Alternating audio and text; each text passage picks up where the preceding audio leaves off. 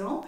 I have been practicing for the last 10 years. After 5 years of practicing at different hospitals, I decided to open up my own practice because I wanted to be able to create an environment in the hospital that was more of a small business and was a family-oriented approach. It was important to me to be able to create an environment that the owners felt that we were part of their extended family, that we could provide information, education, resources for them to be able to take care of their pets the best that they could and offer them the highest quality care.